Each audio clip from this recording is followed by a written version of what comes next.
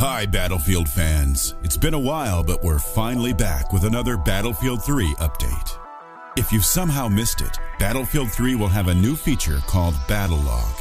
It will be a stat-tracking social network of sorts for Battlefield players to connect, share war stories, and more. Speaking of Battlelog, it looks like we now have the first pics of the service in all its glory. The pictures have been obtained by the Battlefield fan site, Battlelog894.com, after they got leaked on the German Battlefield page. If we're not mistaken, this will be the home page of the service. You can clearly see that it highlights the game's campaign, co-op mode, and multiplayer, also giving you details on each. For single player, it details where you left off, and for co-op and multiplayer, it shows how many of your friends are online and playing what. One thing we'd also like to add is that we can see a filter option in multiplayer. Could this mean joining specific game modes is easier compared to Battlefield Bad Company 2? We sure hope so. Next thing you'll notice right away is on the left side it shows what level your character's on, how many more experience points are needed to rank up, and what awards or unlocks are next in line.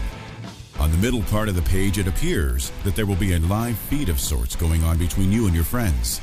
It definitely has that Facebook vibe going for it, no? You can like someone's status and you can also see your friends' forum posts.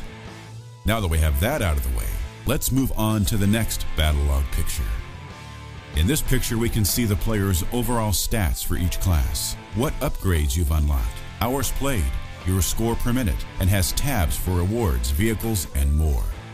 It also shows the time each player has with a certain class, accuracy, and the all-important kill-death ratio for you kill-conscious players out there. Finally, we move on to the last picture. The comm center sure looks like Facebook's chat, no? It will show what platform you and your friends are playing on and will allow for voice chat. What's interesting is the join button that will allow you to join a server. Also, you can see who's offline, and there's a section in the chat called Drop Zone. And that's about it.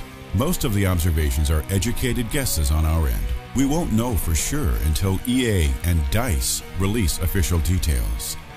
Battlelog will be released officially when Battlefield 3 launches, and it will cost nothing for you to use. One more thing to add. It's pretty obvious they used Battlefield Bad Company 2 images as placeholder pics for Battlelog. Obvious, but it bears mentioning. And that's it for this Battlefield 3 update. Make sure to give Delta Gamer a visit for more info, and stay tuned for our Gamescom coverage this August. 5 seconds. And ready.